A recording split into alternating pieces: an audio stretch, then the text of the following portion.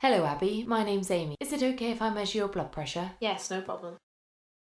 The patient should be rested and seated or lying down.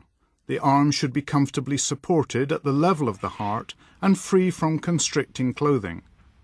Choose a cuff of appropriate size and place the centre of the bladder over the brachial artery. Normally, the right and left arm will give a similar result. Measuring over thin clothing should not affect the reading. Palpate the brachial pulse and inflate the cuff until the pulse becomes impalpable. Note this pressure as a rough estimate of the systolic blood pressure. Inflate the cuff by a further 30 mm of mercury and then listen with the stethoscope diaphragm over the brachial artery. There should be silence initially. Slowly deflate the cuff by 2 to 3 mm of mercury per second. Note the pressure at which the regular tapping Korotkoff sounds appear. This is the systolic pressure.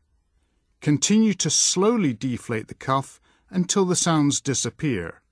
This value is the diastolic blood pressure. More detail about Korotkoff sounds are in the text. Thank you.